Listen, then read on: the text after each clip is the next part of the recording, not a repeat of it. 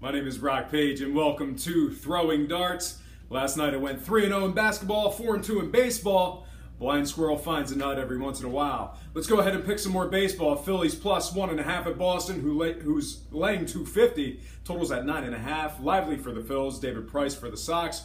Boston 6-3 in their last 9, and more recently have won 3 of their last 4. They're also 66% as the home favorite. Both teams are 2-1 for the overs in their last 3. I got to take Boston to win on the money line and the run line with the over 9.5.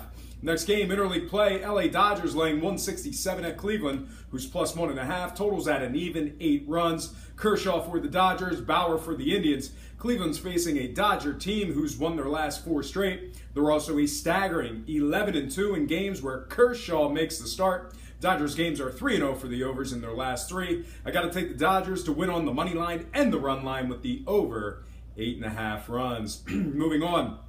Next game, Chicago Cubs, $1.39 at the New York Mets, who's getting 1.5 at home. Totals at 8.5. We're looking at Lester for the Cubs, Wheeler for the Mets. New York's 5-1 in their last 6, but win just 16% of their games as the home underdog. The Cubs are just 1-5 in their last 6, but they're a solid 67% versus 500 teams. Cubs are 1-4 for the overs in their last 5.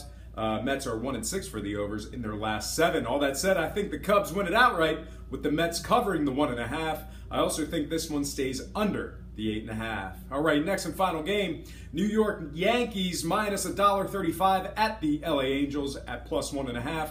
Totals at 8.5. CC for the Yanks, Ramirez for the Angels. LA's facing a Yankees team who's won their last 6 straight. They're also winning an absurd 83% of their games when Sabathia makes a start. Yankees are 4-1 for the overs in their last 5. All told, I got to think the Yankees will get the job done on the money line and the run line. I also think this one goes over the 8.5. All right, folks, that is going to do it for me. But before I get out of here, I have to remind you I am not a sports betting expert, nor do I implore you to take any of my picks.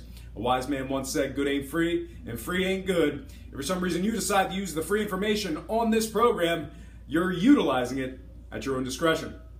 Most importantly, if you're betting any of these games, do it safe, do it responsibly, and most important, have fun.